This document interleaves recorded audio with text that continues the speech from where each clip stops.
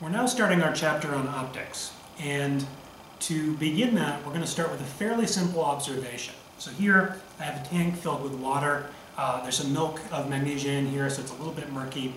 The reason for that is I have a laser here, and I want to shine the laser into the tank of water, and I want to be able to actually see the laser beam. So to do that, I need something for the light to scatter off of. I also have, to my left, just off of the camera, a smoke maker, like you'd see in nightclubs or Halloween stores. That, again, is also to make the air a little bit murkier, so there's some particles in the air for the laser light to shine off of. Let's see what happens when I turn that smoke detector on and then shine my laser light into the water. Got my smoke maker on. I'm going to turn the lights off so we can see this a little bit better. You can see my laser light gets bent as soon as it hits the surface of the water. So why does it do that? Why do I get a bent laser line as soon as it hits the surface of the water? The bending of light as it passes from one material to another is called refraction.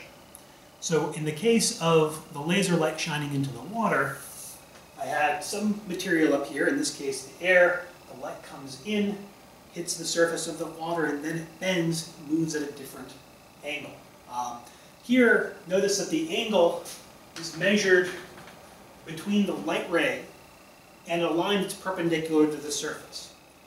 Now, it turns out that to determine what the angle of refraction is going to be, you need to know a material property called the index of refraction. So you have two materials. We will call n the index of refraction. Each material has a different index of refraction. So material 1, where the light starts, has an index of refraction, we'll call it n1. Material 2 has an index of refraction that we'll call n2. What exactly is the index of refraction? How is it defined? Well, it turns out there's a weird property of light, and so the index of refraction is defined in kind of a screwy, kind of interesting way. So if I want to define the index of refraction, it's defined in this way. I take c, which is the speed of light, divided by, actually I should be explicit, I should say this is the speed of light in vacuum. So it turns out that light moves at different speeds in different materials. And any material that is not vacuum, light always moves slower. So it's always fastest in a vacuum. But if I try to shine light through glass or some other material, the light actually slows down a little bit. So the index of refraction is defined as the speed of light in vacuum divided by v, which is going to be the speed of light in the material.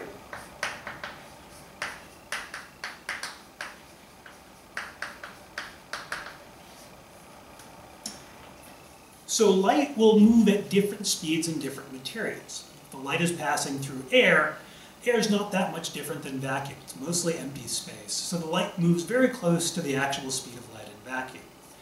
If light is traveling through water or glass, it's going to move a lot slower. You can imagine that the little particles of light are constantly getting absorbed and re-emitted, and that's going to slow up its average speed, so that's the time it takes to pass through that material is going to be a little bit slower than it would be if it were moving at its speed in vacuum.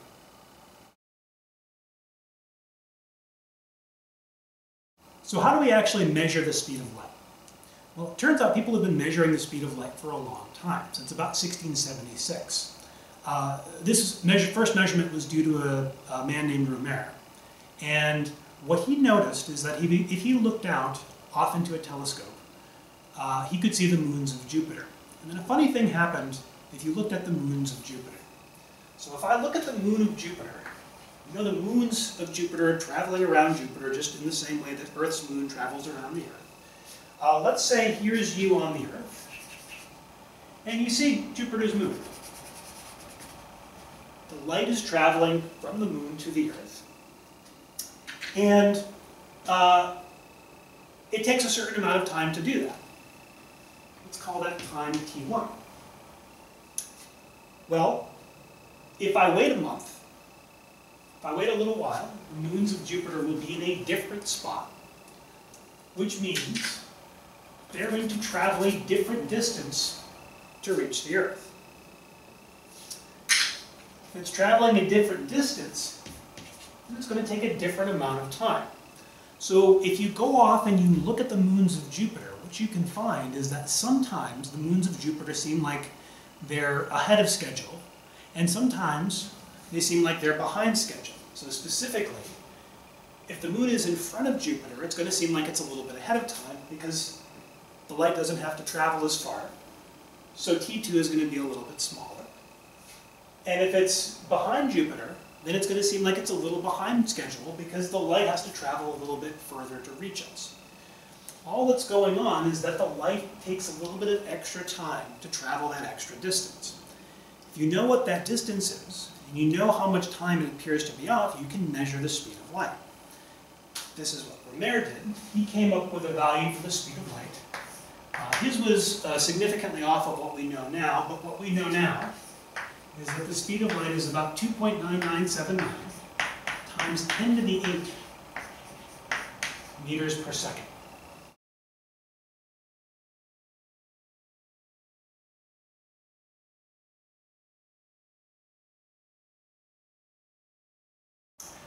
So it turns out there's a fairly simple relationship between the incoming angle and the outgoing angle. We're going to call the incoming angle the angle of incidence. That's the angle that the light comes in at. We're going to call the angle that the light leaves at the angle of refraction. As I said, there's a fairly simple relationship between the angle of incidence and the angle of refraction. That relationship is just given by something called Snell's law. Snell's law says that the index of refraction for the first material times the sine of the angle 1, the index of the angle of incidence, equals the index of refraction for material 2 times the sine of angle 2, the angle of refraction. So index of refraction for material 1 times the sine of the angle of incidence equals index of refraction for material 2 times sine of angle 2, the angle of refraction. Why does light bend when it enters a material? Well, it turns out physics is a little screwy because light follows the principle of least time. When light goes from one point to another, it tries to take the path that takes the least amount of time to get from point A to point B. And I think a helpful way to see this is to look at an example. So let's say here's you, and you have a friend that's swimming. So we have two different mediums here. You are out on land, your friend is swimming. And your friend happens to be drowning. So here's your friend. He is screaming for help. You want to get there and stop your friend from drowning, and you want to do that as fast as possible. Well, which path are you going to take? Let's look at the yellow path first. Well, you might think, well, let me get into the water as fast as possible so I can save him from drowning. So you run quickly to the beach, and then you start swimming to your friend. Well, that's not necessarily a good strategy because most people swim way more slowly than they can walk or run. So if you run to the beach really, really fast, you have this much distance that you have to cover in water, moving more slowly. So most of your trek is going to be spent moving very, very slow. So we don't want to go on this path. You might say, all right, well, let me take the shortest distance to get there. Shortest distance between 2 points is a straight line. So you take a straight line path for to your friend to get there. While this is the shortest distance, it's not necessarily going to be the shortest amount of time. The reason being that I am moving slower in the water. So if I spent less time in water, I could get to my friend even faster, even if I went a little bit of a longer distance. So what we're sacrificing is we go a little bit of a further distance to be able to get from point A to point B in a shorter amount of time. So this path is not the path we want to take. since I can run on land even faster, it's got to be true that if I go a little bit further on land, I can get a little bit closer to my friend and I can reduce the amount of time that I spend in water where I'm moving slowly. So you want to take this path. You want to get as close to your friend as possible before you dive in the water. Maybe not as close as possible, but you want to minimize the amount of time it takes. And you can do that by getting closer to your friend and spending less time in the water. And this is exactly the same thing that light is doing. When light leaves from point A, we said we're leaving in land. The light is leaving in some material. In the example we did before, it was air. Then it passes into water, just as you do, trying to save your friend. And you want to get to point B. Well, it can take the least amount of time to get from point A to point B. When you're going from one material to another, you're going to bend, you're going to have that light bend because it wants to spend less time in the material that it is moving slower in. Let's test your understanding.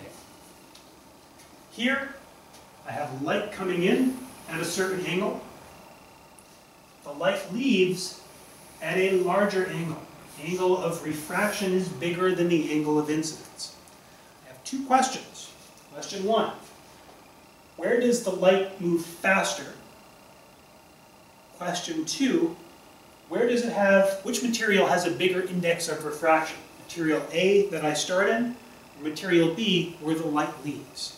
So the two questions, where does the light move faster? What has a bigger index of refraction? Which material has a bigger N?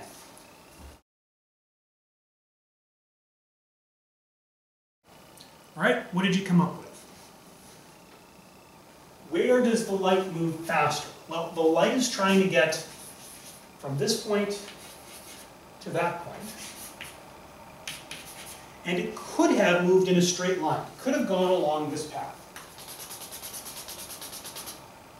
which would have meant it spent more time in material A.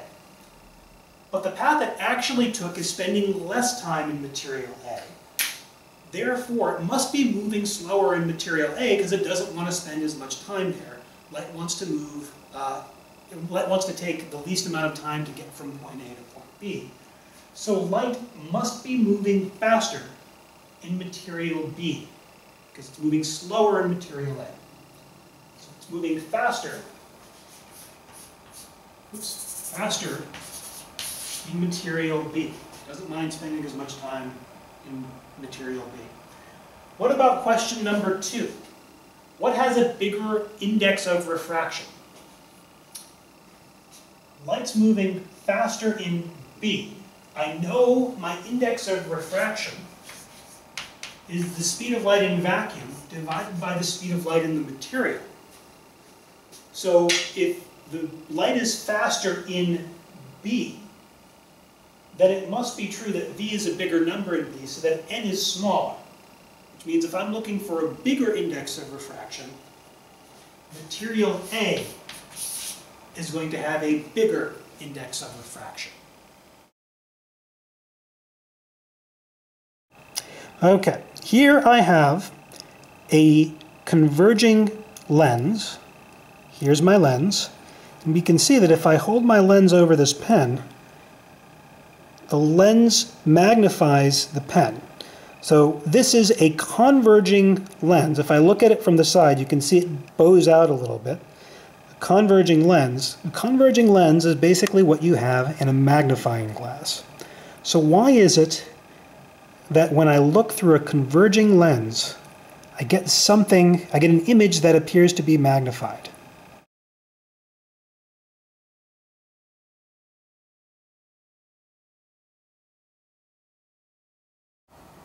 So we're going to look at a converging lens first.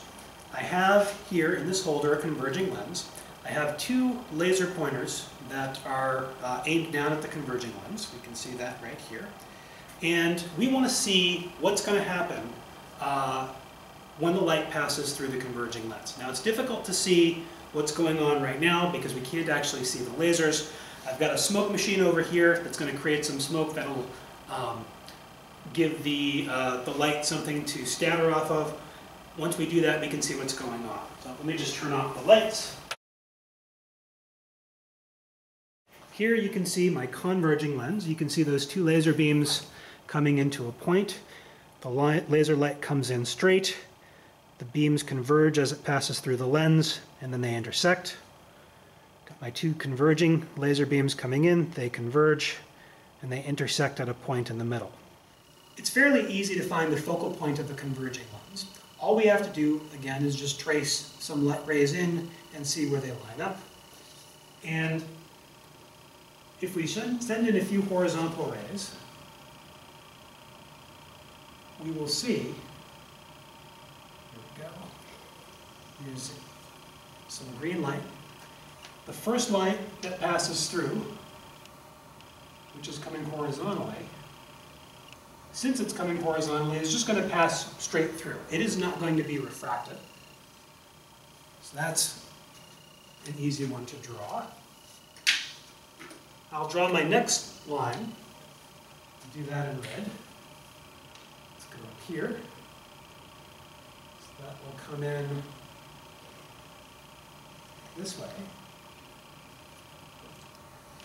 And that is going to get refracted down because it's a converging lens.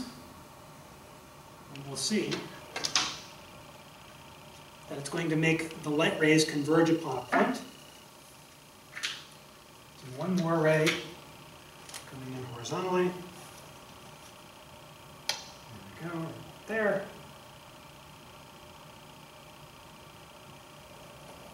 I never realized how difficult it is to hold a ruler or meter stick straight against a whiteboard until you actually have to try it and make a straight line. So I go a little further. My blue light is also going to converge onto the same point. The point that it converges on, again, is just called the focal point.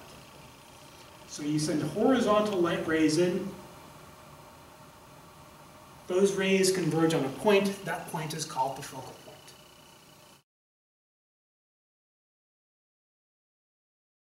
I have my lens. It's a converging lens. I have a focal point there. A focal point right here. And again, we're going to draw 3 lines. The first line I'm going to draw,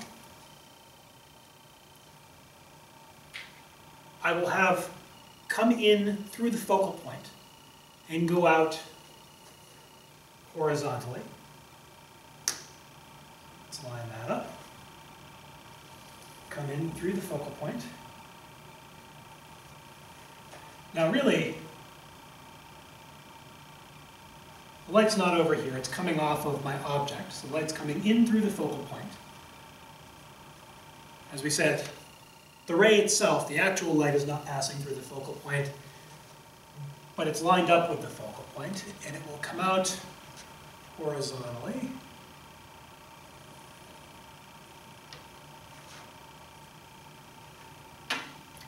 That's easy enough. What about light ray number 2?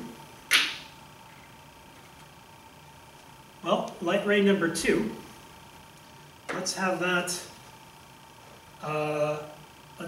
pass through the center of my lens. That's just going to go straight through.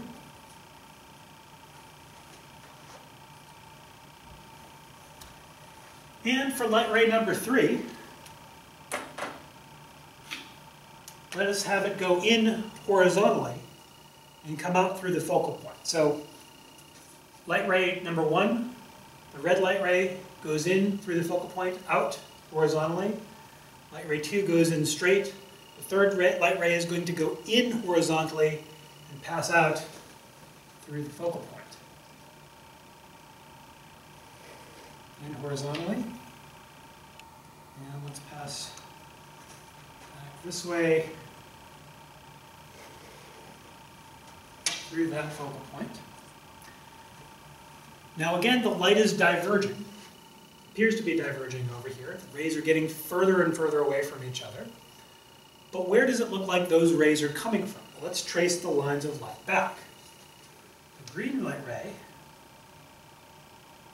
I'll line this up, appears to be coming from over here. My red light ray appears to be coming from over there. And my blue light ray appears to be coming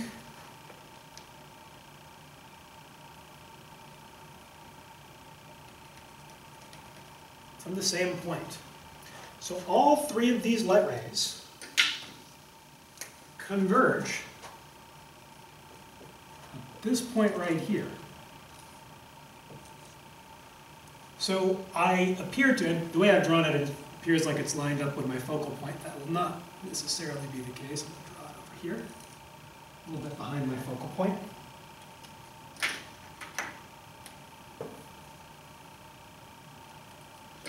So it would appear that I have an image that gets formed. However, we should note that these light rays that I've drawn as squiggly lines aren't really there. Remember, that's where the light appears to be coming from, but it doesn't mean the light is actually coming from over there. Really, the light ray leaves from the object and then just passes straight through. So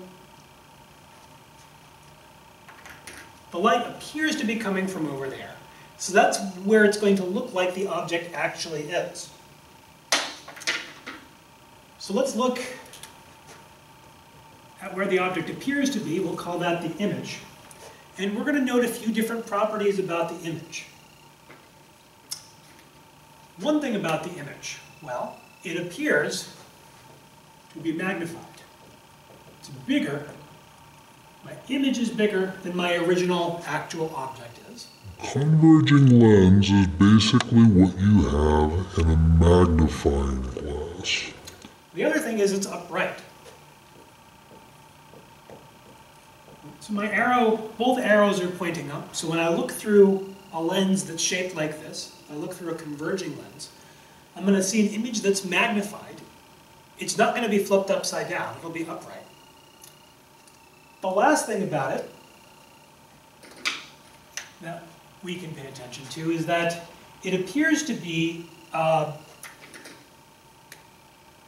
it is not going to be a real image. Right? There's not actually light coming over here. It's not actually going over there, which means I cannot hold up a screen and project this image onto it. I can't make a movie of this. So for that reason, since I can't actually make an image, we call it a virtual image. So my image, it's magnified, it's bigger than it was before. It's upright because it's pointing in the same direction as the original object. And then finally, it's a virtual image because I can't actually project that light onto the screen. It's not really there. If I'm looking at this side of a magnifying glass, it just appears to be coming from over there.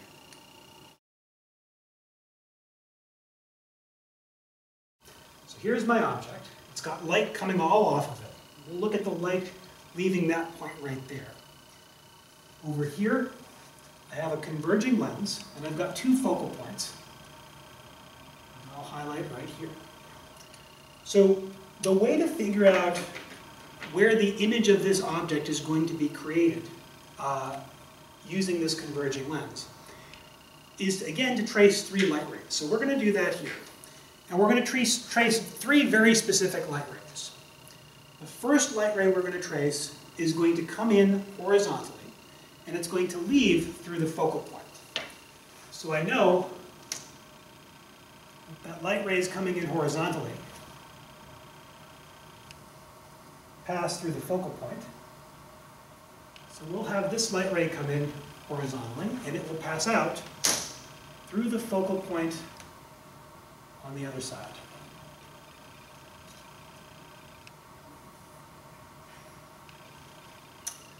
That's light ray number one. light ray number 2, I am going to have pass straight through the center of my lens. So we're just going to pass straight through the center of the lens. Try to line that up as good as possible.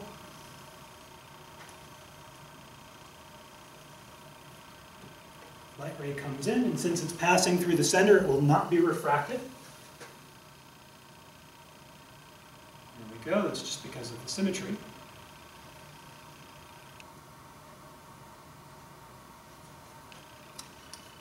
Now, I'm going to do one more light ray.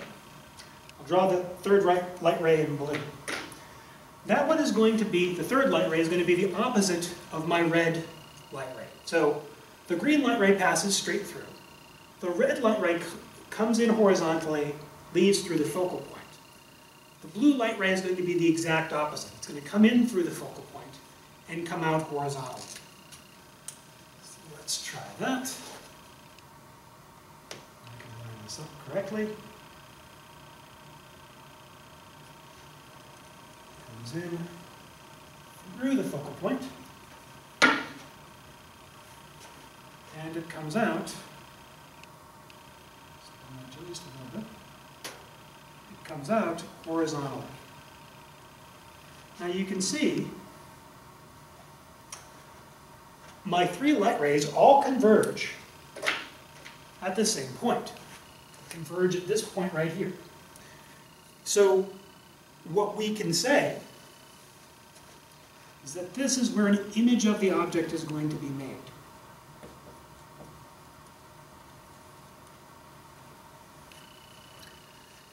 There are certain properties of this image that we can note about it, just by looking at it geometrically. The first thing I can say about it, well, originally the arrow was pointing up. Now the arrow is pointing down. So the image has been inverted. It is now flipped upside down. The second thing about this image is the light is coming into focus at that point. If I were to hold a screen at this point, just like a projection screen, I would be able to actually make a real image of the object. This is how you project movies, for example. We can actually get an image in focus of the object that's over here. So I have a real object over here. I've got an image of the object, much like a movie being projected on a screen. Since we can really make an image of the object, we're going to say that's a real image. The last thing I will say about that object, or the image rather, is you can see it's smaller than my original object. So we could ask, is it magnified or reduced? In this case, it would be reduced in size, because it is smaller than the original object was.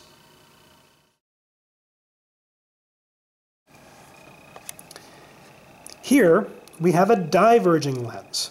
It's diverging. If you look at it, you can see, hard to tell, but if I were to try to pour cereal or soup in here, it's bowl-shaped so that there's some bowl in there where we could hold the soup.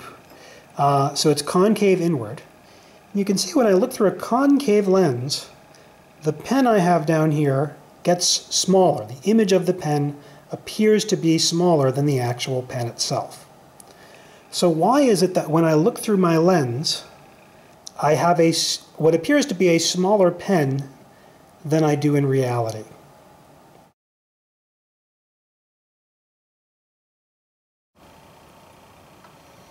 There's some reflection here, but you should be able to see, and you can, that those lines start to diverge a little bit outward as they come in. You can see here they start splaying out in different directions, even better. On this side, you can see the laser beams come straight in, they bend outward. All right, let's find the focal point for a diverging lens. As always, I'm going to start by drawing one line straight through the middle of the lens. And that pass straight on through. Up next, I will draw a red line just a bit above the center of the lens, coming in this way.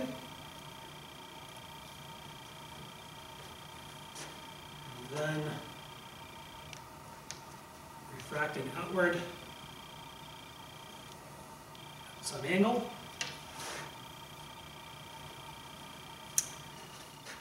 Red line comes straight in, gets refracted up. Green line comes straight in, goes straight through. Finally, we have one more line to draw. Let's see. 15, this one right here. Blue light ray coming in. And being refracted out. Let's see if I can line this up.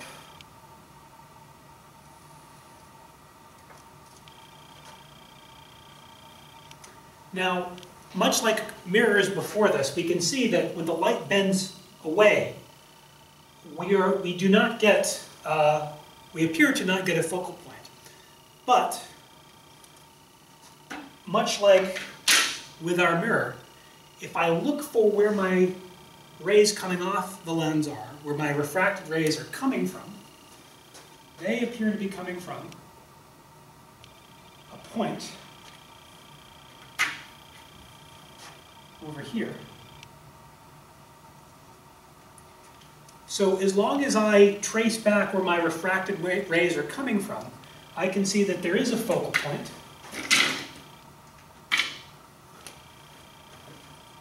And that focal point is right there.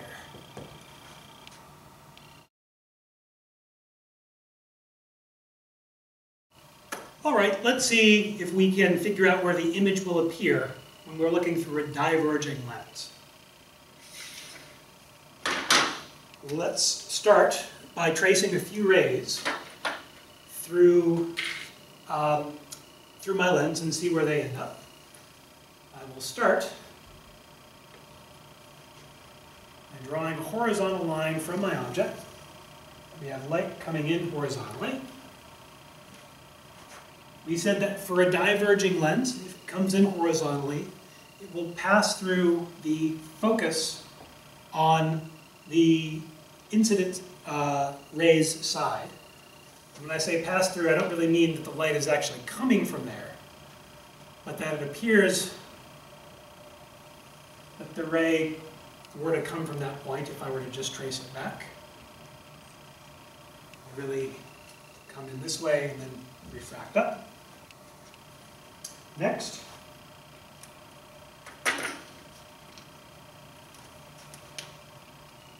let's see what happens when I pass a light ray straight through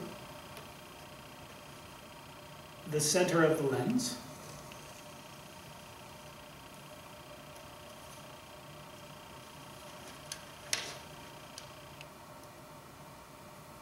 You can see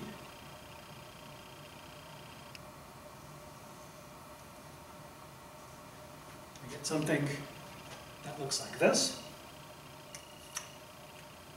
Finally, let's remind ourselves, we came in horizontally, out through the focal point on the left, went straight through the center.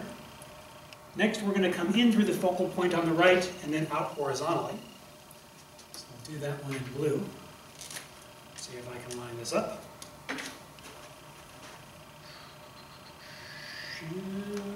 Should be pretty close.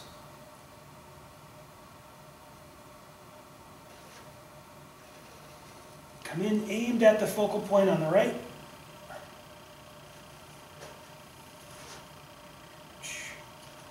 And come out horizontally. Come in like this, horizontally.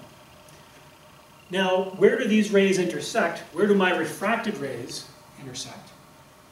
Well, if I look at where they appear to be coming from? They appear to be coming from that point right there. So that's got to be my image.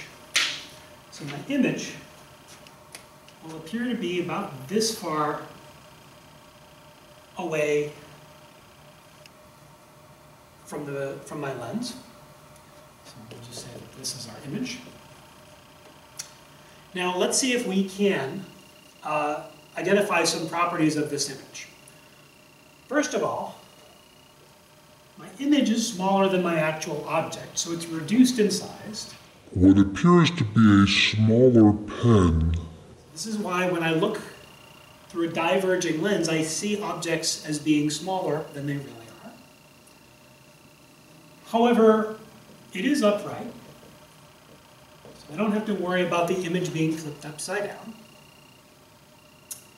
Finally, as you can tell from these dotted lines, the light rays aren't really there. We're just tracing them back to where they appear to be coming from. So I can't hold up a screen here and get an actual image of the object. So for that reason, we say that our image is virtual, since I can't actually look at the image by projecting it on a screen.